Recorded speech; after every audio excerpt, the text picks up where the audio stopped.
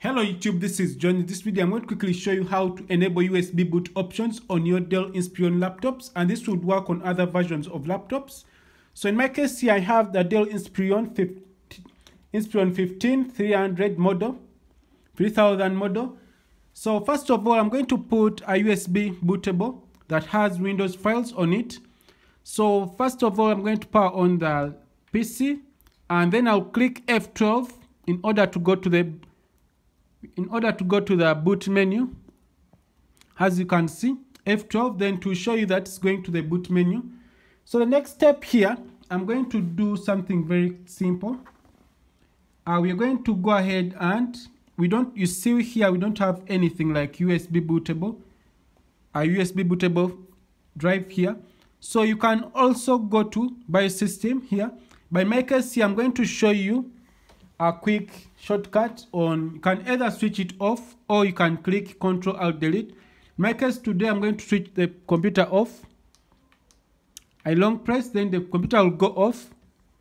So I'm going to power on the computer again, and then I'll click F2. Then we go to the BIOS system. So when we reach the BIOS system, this is what we get. When we got the BIOS system, this is what we get. I want you to go ahead and check on the boot sequence and see if your settings are the same as mine.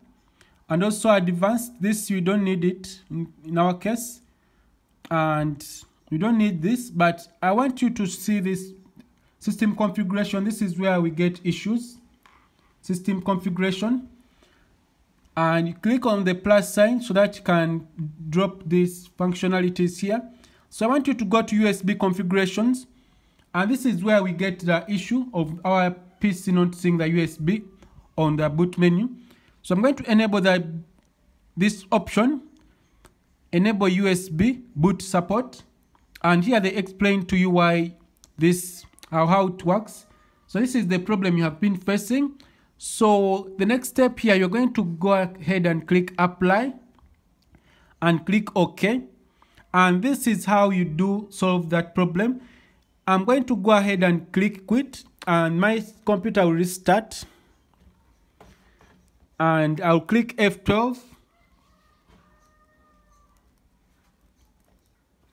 F12, so that goes to the boot menu again. So when we go to the boot menu, I'm sorry about the shaking. When you go to the boot menu, we have our USB here being seen, the one that you see that has partition 1. So I'm going to go ahead and click the down arrow key. Then I select this. Then after, I'll click enter. So when I click enter, this is what happens. What happens here? In your case, it may show a Windows logo here. By my case, after a few seconds, it's going to show a progress bar to show that the windows are coming from the USB itself.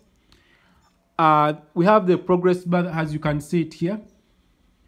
So after here, your files have successfully loaded from the USB, and this is how you do enable the USB boot options for your Dell Inspirons and all other Dell laptops, and this would work on other laptops, other versions. So this doesn't limit you. So what you have here is just a simple video for you to show you how to enable the USB boot options. So thanks for watching. If this video has helpful, please subscribe to this channel. Don't forget to click the bell icon in order to get notified whenever I upload useful videos like this. Have a nice time. Thanks and goodbye.